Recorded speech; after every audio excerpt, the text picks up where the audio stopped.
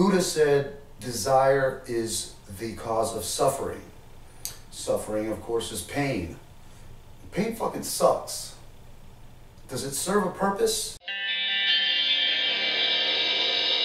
Welcome to Beyond Polarity. This is Vlad V. Today I wanted to address the issue of pain. Most of us go through our lives trying to just find a comfortable point and coast it all the way to the grave. That's just not going to happen. They say that the difference between fear and excitement is your attitude about it. Well, pain is the exact same way. Anybody that works out knows that that is the lactic acid burning your muscles away and rebuilding them stronger. A lot of the old school martial arts, in order to graduate, you would have to break the fifth metacarpal on a stone so that it would break and mend stronger. Bones strengthen under pressure. Soccer players will have increased bone density in their shins. In glasswork or metallurgy, you will temper the glass or the steel, and this will cause the weaknesses in the structure to stabilize and make them stronger. You have to remember there's no growth in the comfort zone. Growth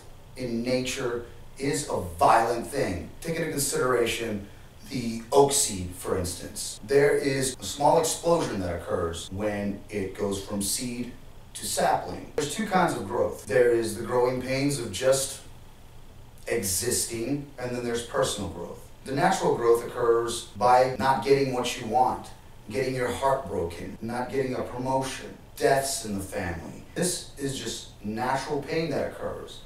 Every time you get hurt, you grow stronger. It's really important that you actually kind of put yourself in harm's way. And I'm not talking about something ridiculous like jumping off a building or actually putting yourself in a position where you might die. I am talking about putting yourself in situations where you are uncomfortable. Growth involves discomfort. Typically, the more uncomfortable you are, the more willing you are to follow through with that discomfort and find your way through it, the more growth you will experience. Personally, between discomfort and comfort, I'll choose discomfort every time. You'll learn a lot about yourself. We are here to learn. Every time we hit a wall, that is a lesson that we have to learn. If we don't learn that lesson, we're going to hit another wall that's exactly the same. The bodies may change, which is to say the people, the situation may look different, but energetically, it'll be the exact same event repeated with a different disguise. So it's important to take charge of your personal growth. Don't just let life happen to you.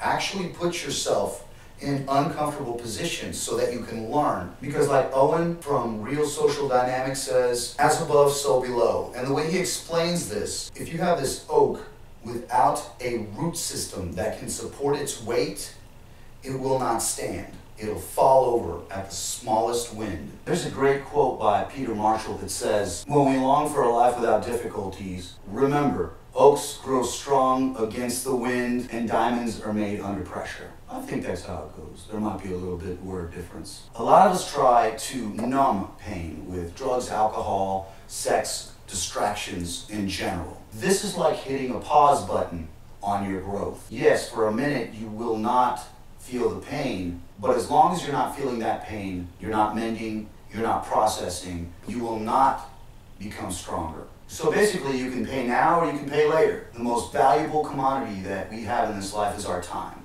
So don't waste time. Feel the pain. Let it process. Let it go. Grow from it and be ready for the next adventure. Next time a similar situation will present itself, you'll be ready. You'll learn to avoid getting in a painful predicament and graduate to the next level. Now, a lot of people take the opposite route. They'll actually wallow in the pain. They will actually juice the pain and sit there and feel sorry for themselves and juice their friends for sympathy, and they'll use pain that way. This is not productive at all. Whether you're holding on to the pain by not dealing with it or holding on to the pain because you're juicing it, either way, this is a blockage. Your life will be on hold until you process this pain, until it tempers you. A lot of people will say, wow, that guy is so well-tempered. That's what that means. So until you allow this annealing process to happen to your character, you'll be stunted. The bottom line is, pain is the fire that tempers us so we don't break so easily. And there's no growth in the comfort zone.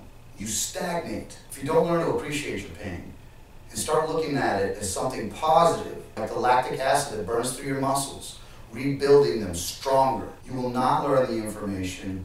You will not grow. The universe will repeat the exact same scenario until you learn it, or until you deny it till the day you die, or until you juice it till the day you die.